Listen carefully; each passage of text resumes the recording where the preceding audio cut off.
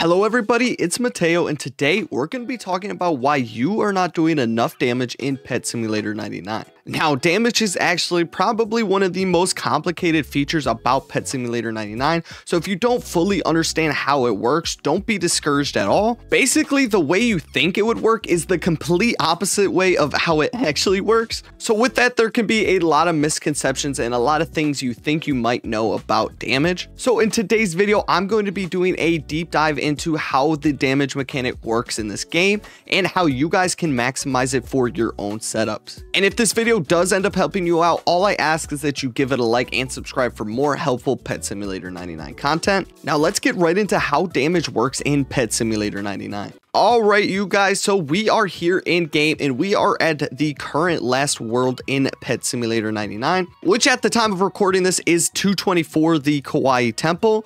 Now, it has been quite a bit of time since we have made a damage type video on this channel. And honestly, since the last time I made one of these damage videos, my understanding about how damage works in this game has probably multiplied by 100x, because it truly is like one of the most confusing mechanics in the game for whatever reason. So if you guys have had any trouble understanding it, do not be discouraged at all. Pretty much everything that is discovered about damage is just found out by doing testing in game. Big Games doesn't really like to disclose how a lot of these mechanics works for some reason, but luckily for you guys, I have done a ton of testing myself and have a pretty good grasp. So by the end of this video, you will have everything you need to know in order to maximize your damage for your particular setup, which leads me to the first tip of this video, which is that most of the advice that you're going to be getting in Pet Simulator 99 regarding damage is going to be based off of people's individual loadouts and how they have their pets, how many pet equip slots, enchants, potions, all of this other junk. So what that means is that in Pet Simulator 99, there isn't just like one best way to do things.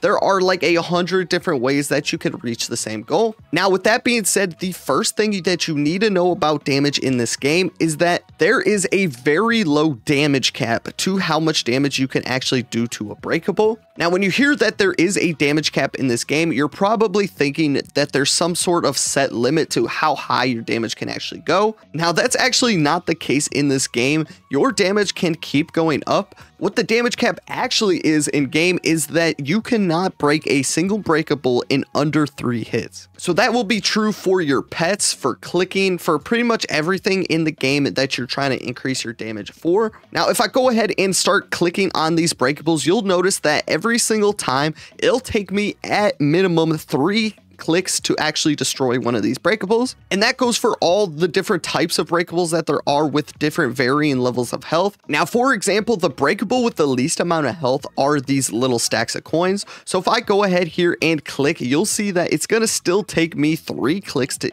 break it. Now, the breakable with the most health are these big safes here, so even these are only going to take 3 hits to break. Now, that's because I am reaching the damage cap. Now, the same will go with whatever huges you're using as well, so I'll just pull out one of my rainbow huges here and watch how fast it goes through these breakables. Every single breakable that it breaks is going to take at least 3 hits at minimum, and this is one of the stronger huges that I have in my lineup. Now, you guys might be thinking that I'm breaking these breakables in 3 hits because I just have all these crazy pets, but even if I go ahead and equip just like one of my level 1 huge pets, they are still going to be destroying these breakables in 3 hits. As you can see, each one of them is still doing the same exact amount of damage and going just as quickly as the other. It doesn't matter if it's a rainbow, gold, shiny, or even a titanic, the most amount of damage that your pets can do is 3 hits to a breakable. Now, the reason why it's so important that you understand how the damage cap works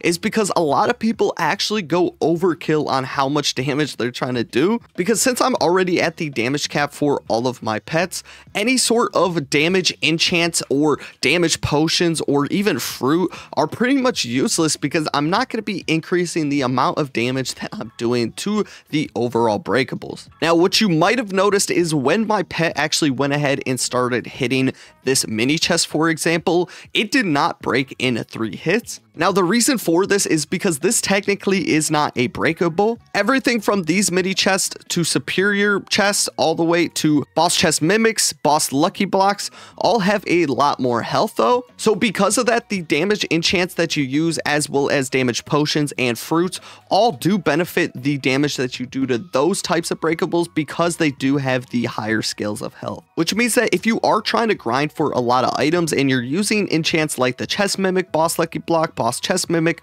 Superior Chest, all of those enchants might actually require you to use some sort of damage increasing buffs, even if you are already at the damage cap for regular breakables. If you're at the damage cap and you use these types of damage enchants or buffs, it will increase how fast you're able to get through the big chests and stuff like that. So now that you know how the damage cap actually works in this game, it's also important to know the number one thing that actually influences how much damage you're doing to all sorts of breakables, even if you're at the damage cap, and that's going to be whatever your best stat pet is. Because if we go ahead and read the description of one of these exclusive pets, you'll see that it says the pet will always be 85% as strong as one of your best pets, and that best pet is going to be the pet with the strongest power number on your team. For this example, my best stat pet is this Painted King Crab Rainbow Shiny, which has 42.3 trillion power. So what the description of this sad doge means is that this exclusive right here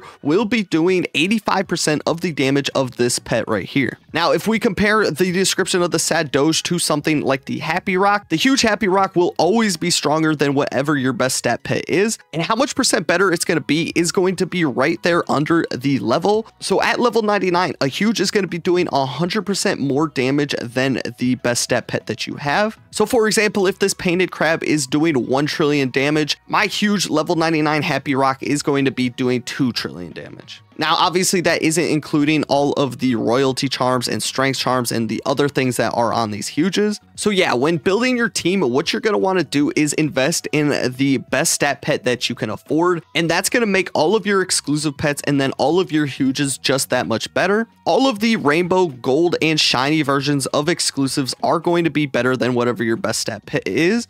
But all of the regular versions of the exclusives are going to be slightly worse than that best stat pet. Now, another thing that is important to note is that in event worlds, the other outside stat pets that you have won't affect how much damage you're doing in them. So for example, if I was in the color world and my best stat pet was this masked owl, my damage wouldn't be based off of the masked owl. Instead, it would be based off of this painted balloon because that is my best stat pet in that event world. But it doesn't work the same way out in the real world with the event pets. Even though my best stat pet is one of the color pets, the damage I do out here is still based off of that color pet. So that's just another one of the dumb little things that you got to understand with this game. Now, after you go ahead and purchase the best stat pet that you can afford, the next most important thing in the game for dealing damage and being able to clear areas is going to be how many pet equip slots you have. Since it is Pet Simulator 99, the most amount of pet equip slots that you can get are 99. Now, I think the biggest mistake that people make when they first start playing the game is that they don't actually invest in these pet equip slots. The amount of pet equip slots you have directly determines how fast you're able to clear areas,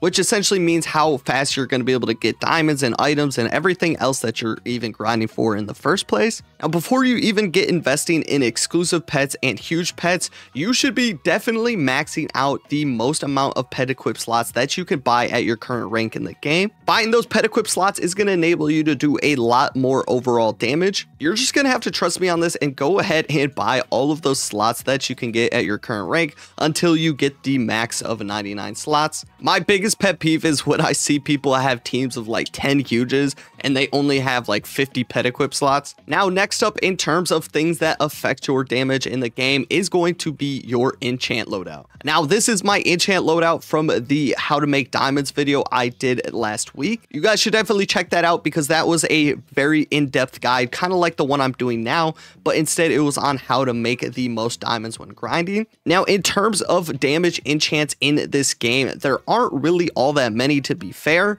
The most common ones that you will see are the Strong Pets books as well as the Criticals books. Now, in game, there is a lot of debate about which one is better. Now, I can tell you right off the bat that Criticals books technically are going to give you more bang for your buck in terms of overall damage in the bigger picture. But the only reason why you shouldn't use the Criticals books is if you are trying to hit that damage cap for breakables. And the reason for that is because if you use Strong Pets, this is just going to directly increase how much damage you're doing going at every single breakable.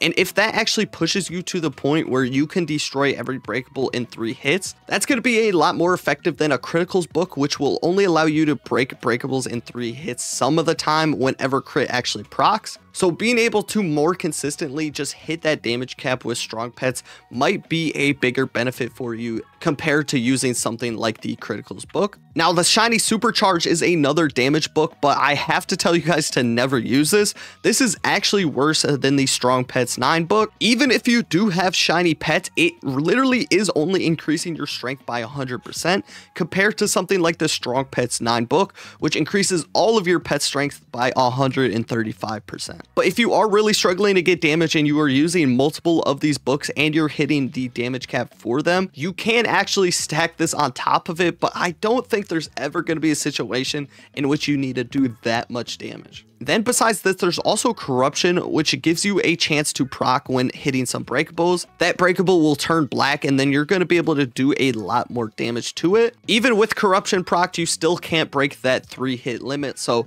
don't even try that. The only time corruption is useful is if you are trying to continuously grind something with a very high health, like one of these chests, for example. And then lastly, when it comes to damage buffs, you pretty much only have to use them again if you are grinding for items and you're trying to do additional damage to things that have high health, like these big chests or boss lucky blocks and stuff like that. I just did a ton of yapping, so I think I'm going to end the video here. I think you guys have a great understanding of how damage actually works in this game. Starting off, making sure that you invest in a good stat pet, because that is going to determine all of your damage for all of your other pets.